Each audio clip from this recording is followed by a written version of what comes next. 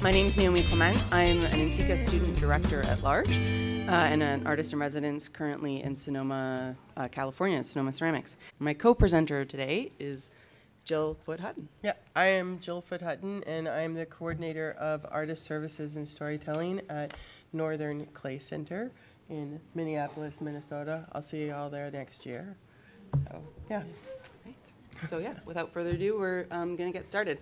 So this presentation is basically designed to give you sort of a brief overview, understanding of how to put together a successful proposal. We've geared it specifically towards NCECA programming strands and NCECA proposal types, but it's information that is really relevant to all sorts of different kinds of proposals. From grant and scholarship applications, residency applications, open calls, public art opportunities, et cetera. All this information really does carry through. And it's, and as a creative person in the creative field, I try and make this a regular part of my practice. It's hard to do. It's hard enough to find time to get in the studio sometimes, but applying for things is really important, whether it be, as I said, a grant, a show application, an article, a lecture. It's a good thing to sort of make that part of your regular practice. So hopefully this presentation will help facilitate that. We've essentially organized this into kind of three main categories: research, plan, and edit. So, whether it's an NCECA proposal or presentation or any grant application, you really just need to get the information, make sure you know all the information before you start to put together your presentation. I can't tell you the number of times that I've, started a proposal, like an application, and at like 11:50 at night, and it's due at 12 p.m. and then realize 5 minutes before the deadline, oh crap, I needed a letter of recommendation, and there's no time to get one. So really read through all the information beforehand. For the NCECA program proposals, it's all on the website. There's all sorts of information about the deadlines and what is required of you for the application. Looking at last year's conference guide also has information about proposals and such, and the NCECA journal is a good place to start. And do keep in mind that all of this information, it does translate to other proposals, to our grant applications. Like NCC has travel grants and residencies, as do many organizations. And this just helps you get your thoughts in order, and then once you have it down, you can put it toward other places. So in your conference program guide, you will see this page, and it includes all the dates and deadlines for 2019 in Minneapolis. And I don't know, for me, I always feel like, ooh, there it is, there's the deadline. Yeah. So make notes and get things together. Yeah, and sometimes what I do is, I'll see a deadline like 4 months out, and I'll be like, I'll put a reminder in my calendar, for 3 weeks before the deadline or something like that. I'll put a reminder so I know, like, oh right, that's coming up. I gotta get on that, so it doesn't totally fall off the radar. And so you keep track of all these different opportunities, because there really are a lot of opportunities out there. It's just sometimes you have to dig for it and make sure you keep on top of them. So as I mentioned, there's an online application form for NCECA, and it sort of has a bunch of different categories. All of those boxes expand. The application for next year's programming isn't up yet on our website. It should be very shortly. So there's different topics for proposal, eligibility, the format, application process, adjudication, and honoraria and responsibility. Honoraria. That's a really important thing to check out first, actually, is the responsibilities. What are you responsible for if you get accepted to this specific opportunity? You need to make sure that you can meet those deadlines, that you can meet whatever financial obligations there may be. NCECA presenters do get an honorarium and a conference pass, but we don't pay for travel or lodging, so you need to be able to get yourself here. And all sorts of opportunities will have different things that they require of you. So you want to make sure you understand that fully and can commit to that before you undertake it. And then another important thing to decide is the format. It's a good sort of first decision to make. We have a lot of different types of formats. There's lectures or co-lectures like we're doing right now, lectures and co-lectures, and those are generally in 30 or 60-minute increments for NCECA. And then there's also a panel discussion, which is, a discussion between generally three people and a moderator.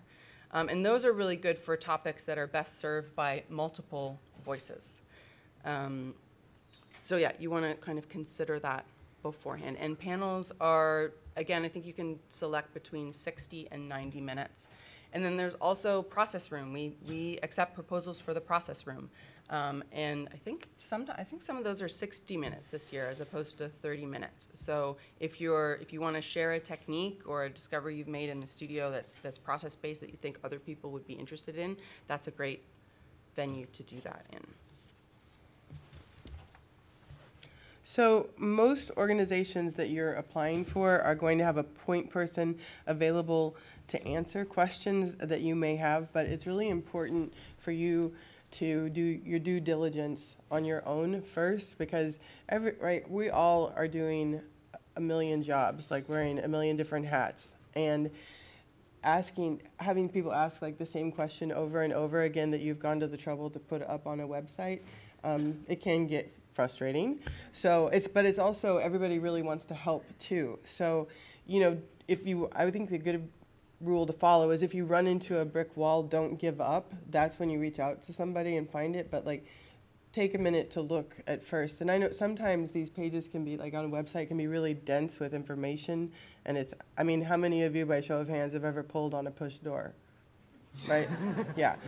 So like, take a pause, read the page, and then if you still can't find it, then you can call somebody and let them know. They'll point you in the direction of who you need to talk to. And here within NCECA, it's usually is Mary Clunan? Mary Clunan. Yeah. Or Dory Nielsen can also help you with things as well. Mary Clunan's the program director. You'll see her around, lady with the lovely curly red hair, and lots of energy. Or Dory can help as well. But also, if it's a student-related concern, student programming, you could reach out to one of the student directors at large. All the board information is on the website, so we are there to help. Yeah. And then know your deadlines. They really do come up quickly in all scenarios. So looking really far ahead, the concurrent exhibition deadline for NCECA is generally sometime in February, the year before the conference. So for the 2020 conference, in Richmond, Virginia. Yeah, February 6th. Oh my goodness, this is unnerving. Okay, so but the program proposals for Claytopia, those are due May 16th, 2018. Student interest, short form, topical networking, you see up there, October 10th, 2018. And the concurrent exhibition deadline, that is already passed because it's March. Yeah, well, and it seems really far ahead of time, but, people have to book exhibition venues. It gets juried by, a large group of people. So these are, if you want to put together a show, we'd love that. Put this date, information in your calendar for Richmond, Virginia. Mm-hmm. And again, all those deadlines are on that page in your conference program guides. You can check that out there. The next section is sort of essentially about planning. A good first place to start is brainstorming. That sort of blue sky scenario. What do I have to offer is a good place to start. And also, what programming do I think is missing from the conference? What programming did I enjoy? Pretty much 99% of the programming that you see here at NCECA is member generated. We curate a small portion of it, but the rest of it is put forward by our membership, by you, and we want you to do that. We can't exist without you. So you are all wonderful, creative individuals with exciting things going on in your life, and think about who would be served by the information that you have to deliver. What program strands could your information fit into? We'll talk a bit more about programs and strands later.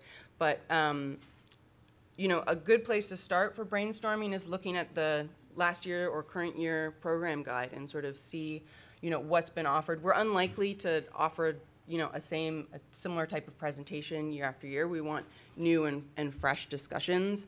It could be about a similar topic, but discuss it in a new way. A lot of times these brainstorming happens well at the bar after, you know, after a lecture or over lunch or coffee or something where you're like, yeah, that was interesting, but they really should have talked about this. Then propose it. That would be great. We'd love that. That's, you know, how these things happen. So, you know, NCECA conference is a great place for that brainstorming to happen.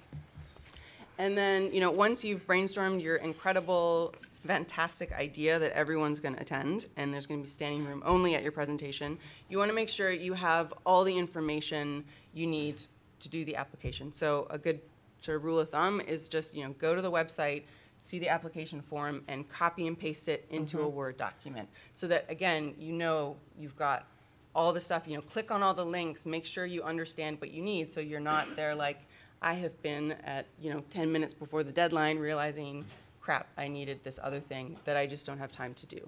So make sure you gather all that information so that there aren't any surprises. And then, you know, just start and write a draft. And it's basically what you learned in English, you know, writing 101. You know, introduction, body, conclusion. And you want to make sure that you're hitting the key points you want to address. Often I'll sort of start with the list and sort of do like general free-form writing and then start to condense it down. And you want to make sure your language is, you know, clear and concise as well.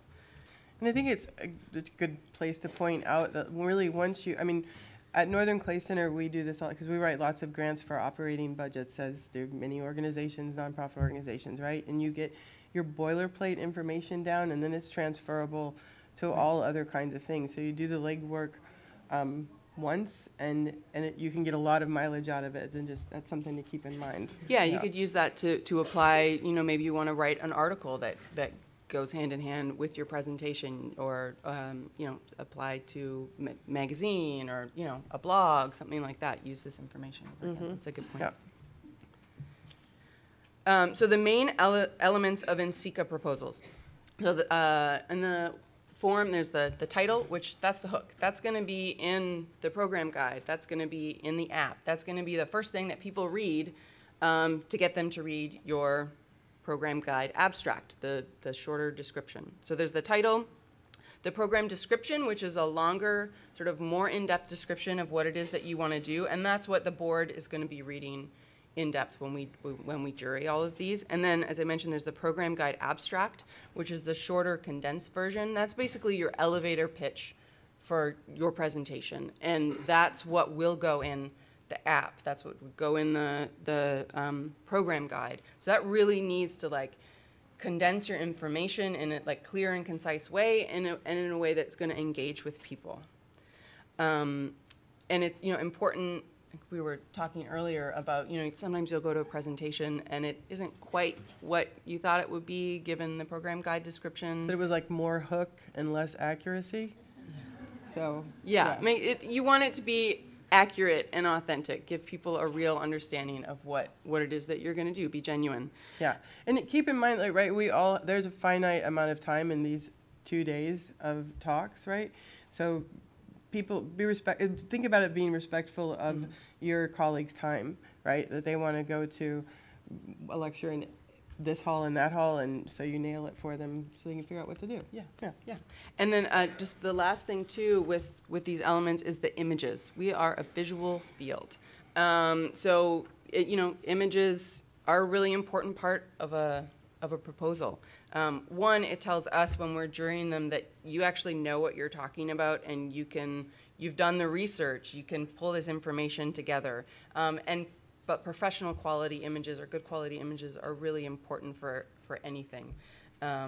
So, you know, again, it tells us that you know what you're talking about, you're professional, put together, and can deliver content that will be engaging to the audience too. You know, if the images are blurry and like out of focus, you know, no one wants to see that up here. They're going to go to the next presentation. So.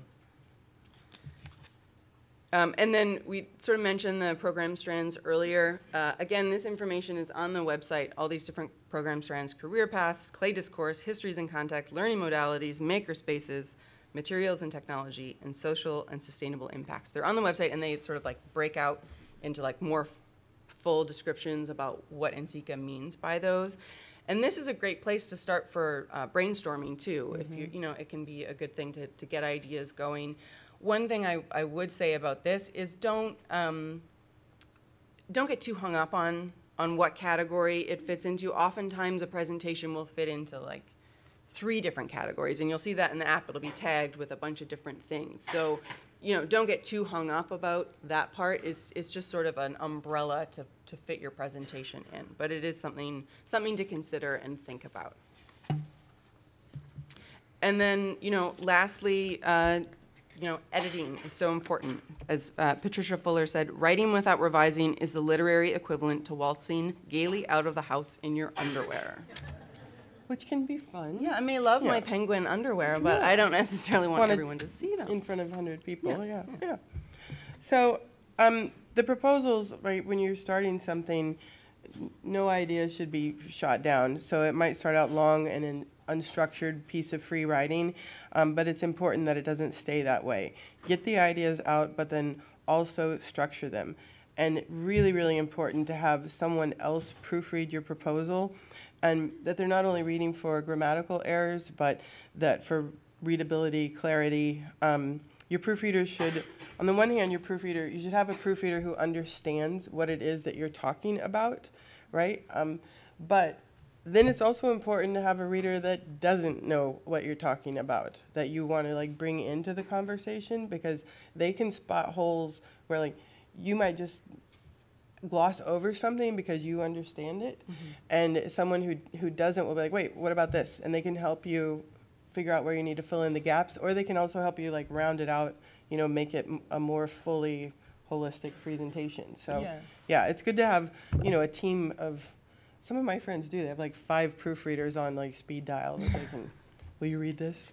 Well, and it's good to have someone, as Jill said, who isn't at all familiar with your topic or even with ceramics potentially read it, because they'll be able to help you with, you know, we can tend towards like very specific jargon sometimes that other people may have no idea what we're talking about. And that's really important, especially for like a grant that's going to be reviewed, you know, by a jury of artists in other disciplines, you know, who will have no idea what reduction cooling is, or, you know, other things that's an important part of the process. I think I'm just thinking about this, like I think it's a good, like, you've got to find that balance, right? Because sometimes like if you want to talk to wood fire potters, right? Then like it doesn't matter that like the low fire electric people don't know what you're saying, right? So you got to find that balance, but yes, totally. Yeah, and it's sort of pitching to your audience too, you know, figuring that out. So we'll just wrap up with some other concerns. So we want you to think about addressing the theme, but much like the strands, they're never meant to hem you in. They're meant to be leaping off points, you know? So Claytopia is the organizing theme of 2019 conference in Minneapolis. You can read this up here, but since the 1960s, the Twin Cities region has played a pivotal role in shaping the renaissance of studio pottery and craft as cultural forces. Claytopia will engage regional, national, international audiences, artists, thinkers, curators, educators, right? It's like, this is a big umbrella. There are a lot of ideas, and we're like, yeah, we are all creative people, so we're like, it's our job on the daily to make connections. So it doesn't have to be like, it's not meant to be a shackle. It's meant to be a diving board, okay, a springboard for you. And so that we can all gather together and have a conversation. So just keep that in mind when you're trying to figure out how to tie it to it. Yeah, that's a great way to put it, as a springboard. And so I'm going to chat a bit about adjudication, how the NCECA proposals specifically get juried. So they are read and reviewed by NCECA's board of directors. They're made up of artists, curators, educators, students, all sorts of people in the field of ceramics. And all of the proposals are read generally within 1 week's time by all member. Every single board member, I think there's like 15 of us, 15, 16 of us, reads them all. It's really fascinating and exciting to see all that information, but it's like 150 proposals that we're reading within a very short span of time. Generally, a little wine is involved. But again, so that's where it's really important to make sure that things like that program guide abstract really hook us in and really convey what it is that you want to convey about your presentation, because when reading 150 proposals, you're going to read the title and the program guide abstract first, and then you're probably going to read the bio. And then if that information grabs you, you're going to do more than just skim the program, the further description. If you're kind of totally confused and lost at the program guide abstract, sometimes you just end up skimming the longer description because it's not compelled you to read further and find more information. So it's, again, really important that you spend time editing those and make sure they're conveying what you want them to. Also, in terms of what we're looking for, we are not looking for presentations that are, I make this great work and I want to tell you all about it and show you photos of my work. That is not what we are looking for in these types of discussions. There is the short form, the Blink 2020 room, which is a great That's the place for that. Yeah, and we'll chat a bit more about that later. But we want, content that is going to address, critical issues in our field, help further the conversation, bring new voices, new ideas to the table. What else was I going to say? Oh, yes, the resume and bio are required when you're applying. Not everyone always includes those. I really strongly recommend that you do. I know for me, that's something I always read the person's bio to see, like, have they ever given a lecture before? Are they an authority on this topic that they're, purporting to be an authority on? Can they handle being in front of a room of, 100, 150 people? So those are important pieces of information that just help sort of round out the picture of who you are, because we want to make sure that you'll be able to deliver on what it is that you're saying.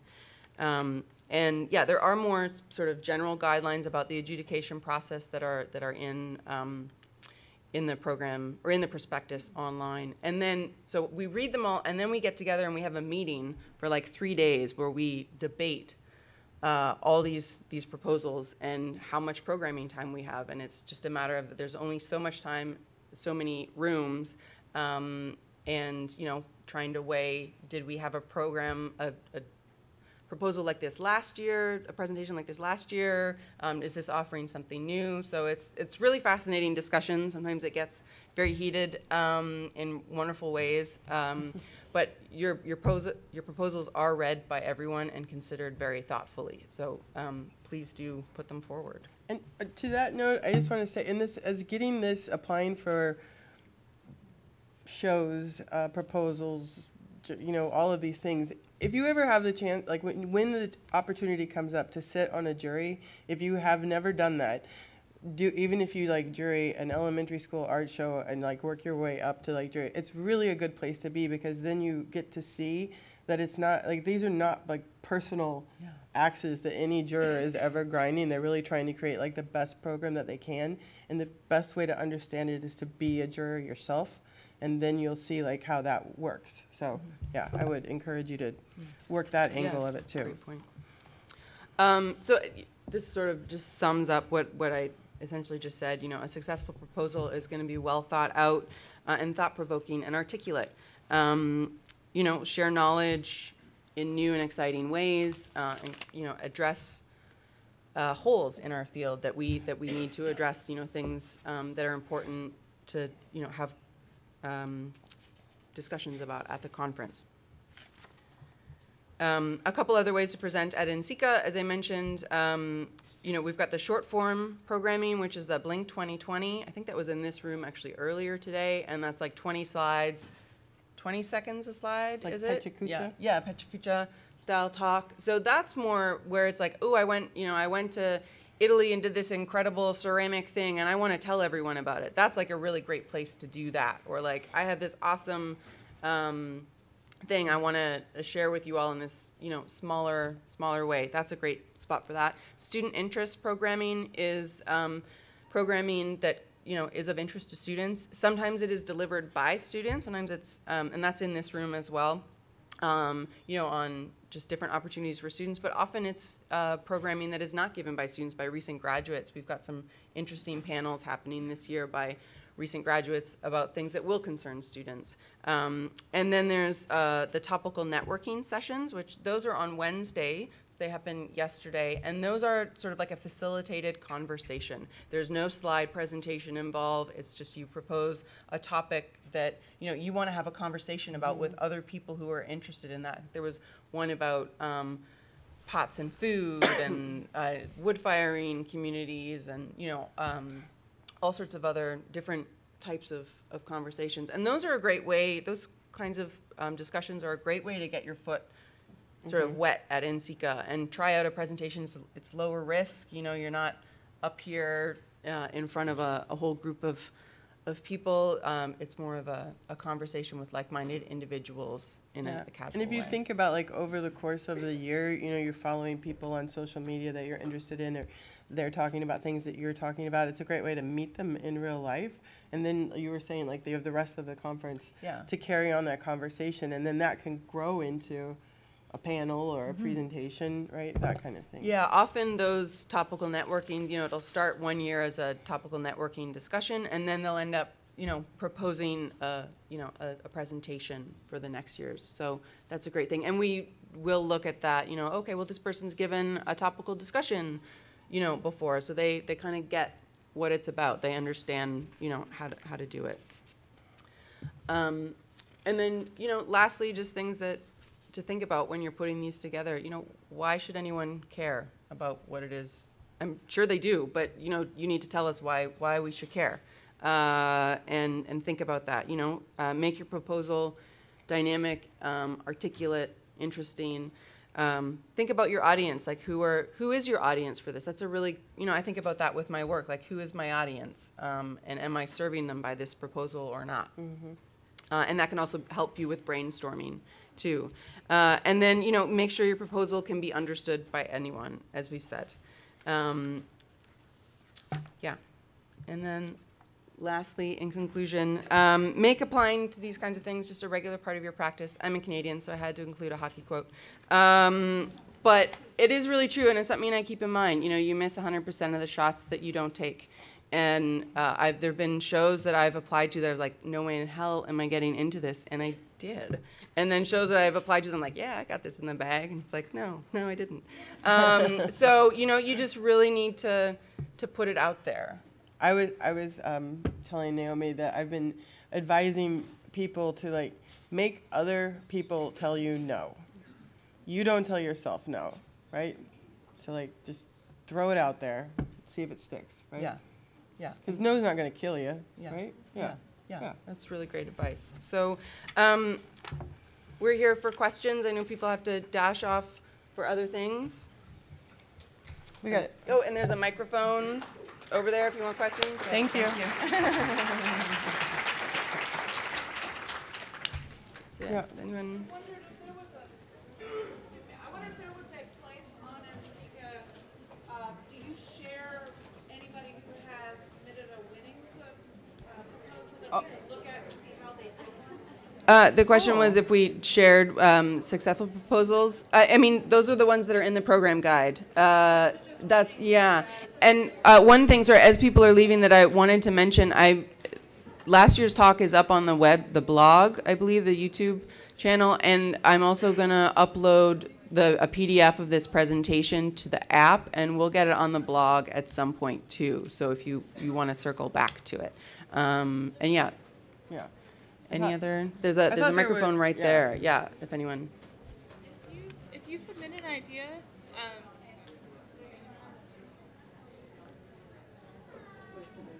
I could almost hear you. Just go ahead and Yeah. scream okay. it.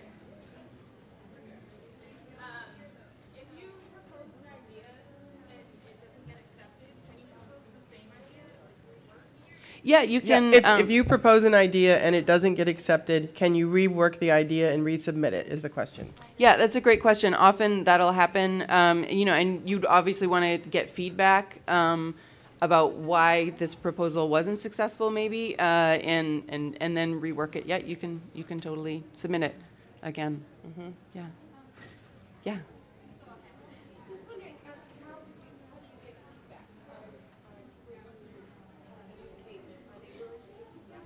feedback? At NCECA, I know we are willing to give feedback. Yeah, and then I was just going to repeat her question. Yeah, She was oh, just sorry. asking, how do you get feedback on your application? yeah, and then often it depends on the organization, but you can. I mean, people are busy, but you can reach out and say, just be polite and say, I'd like to apply again. I would love some feedback. I know with the student interest stuff with students who are wanting to propose, we'll often have students reach out to us about their idea, and we're happy to work with them to help make their presentation or proposal better. So yeah, totally. Yes, ma'am. Relating to what you said of not being too stuck to figure out which of the many of the categories the proposal fits, because certainly with the best more than one. What would be your advice? Like, is it something that you would suggest that someone proposes? Like, can you propose multiple things? Like, can you, let's say, write a proposal and you go under historical context and so forth, and then sort of tweak the proposal and then fit it under like an education pedagogy? Like, is that something that So the question is if you can submit proposals under. Are you talking about the same proposal but submitted under different topics, or so submitting more than one proposal? We're very unlikely to accept more than one proposal by the same person. Sometimes it'll happen that a person may be on one or two different panel discussions or do a presentation and a topical networking session or something like that, but we're very unlikely to take two different presentations by the same presenter. in that case, would you suggest contacting Mary Poulin and sort of trying to figure out what would be her best ability to judge, like the best fit for the proposal? Well, I would put forth the proposal that you feel the most convicted about. And then, again, if you're not sure about what program strand it fits under, don't fuss about that too much. Just put the one you think best. And that often gets tweaked later. So, yeah. Yeah, I think there was another. One question, on a panel discussion, does the person who proposes the panel discussion put together the whole panel? Or is that something that, like, you might get multiple proposals for a similar panel and then put people together? I feel like it's happened both ways. Yeah, it happens both ways. Generally, the person who's proposing the panel says, has the people that they want to be part of their panel. Sometimes we will get, a couple different proposals or panels that are very similar and that we feel like, these people should talk to each other because I think they have something to, like, if they combine it, it will be even better. So occasionally that happens, yeah. Sorry.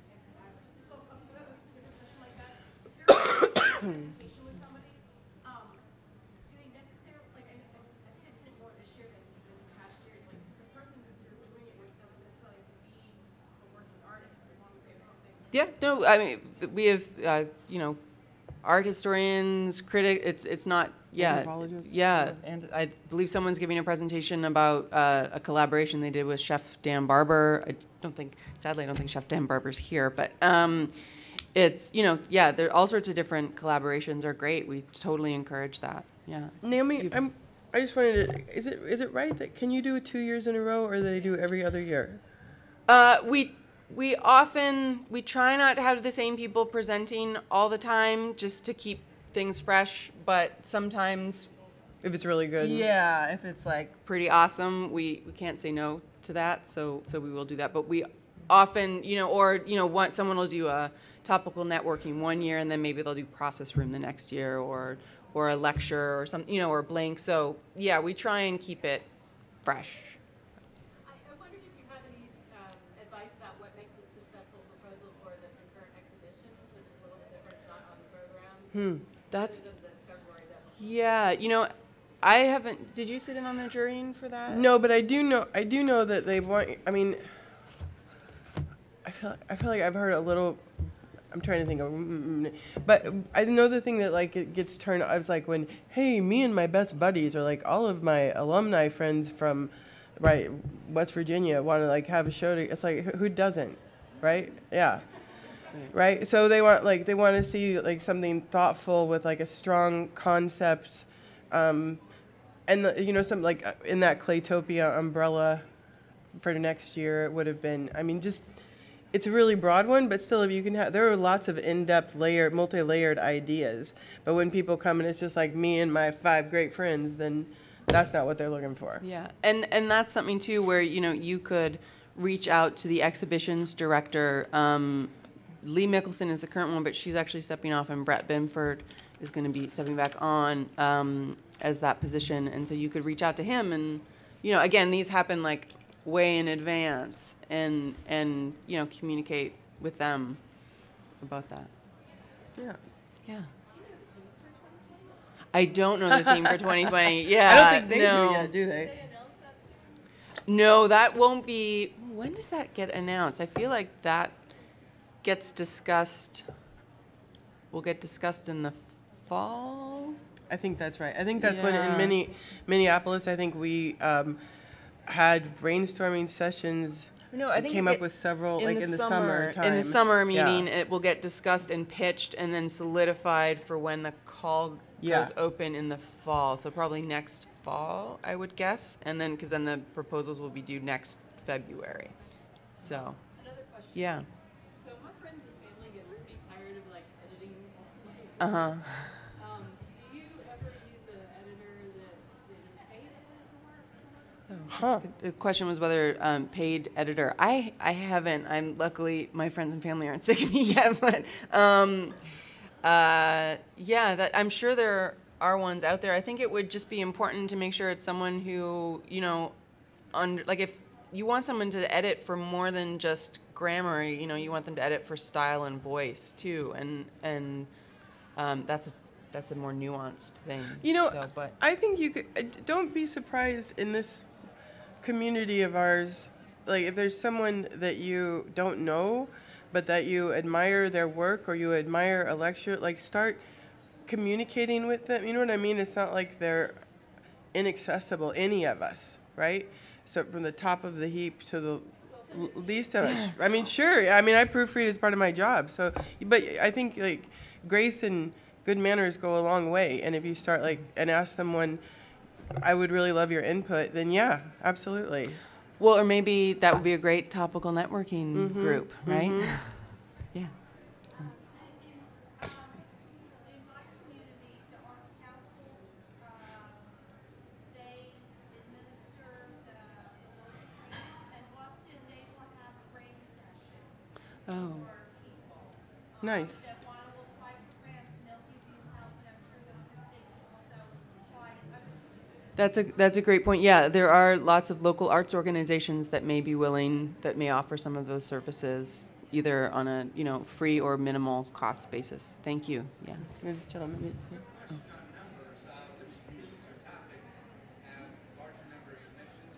Oh boy. That's a good question. great I question. don't know. It changes. Like every year it's different. It's interesting. Things seem to go in waves. I mean, I'm guessing we're gonna get a lot of proposals for next year about the Me Too movement. Would be a guess. Yeah, I think it kind of goes in waves. Yeah. This might be off topic, but the National Student Jury Show Yeah. is now open for Canadians. Yes, that is it. That's. Yes. I'll post it on social media shortly. But yeah, the Welcoming all NSJE, Canadians. Canadian and Mexican students. So, yeah. Any other questions? Well, thank you, everyone. Oh, one more. Yeah. Do you smile on like a mixture of artists and galleries or community art centers with galleries or things like that? So a mixture for proposals? Sorry, do we? I think the question is, do we favor or like a collaborative? I think collaborations are always, and I think panels or discussions, presentations are always made richer for having multiple perspectives, and I think that's something that the field is increasingly interested in. So it's more just like the track record of the individuals, and do they serve the actual topic, or is it just there sort of more gratuitously to try and make it look better? It would be like, does it actually serve the content? For me personally. I like that. Yeah. I never thought about working that angle. Hey. Well, thank you everyone for coming out. Yeah, and I hope to see your proposals.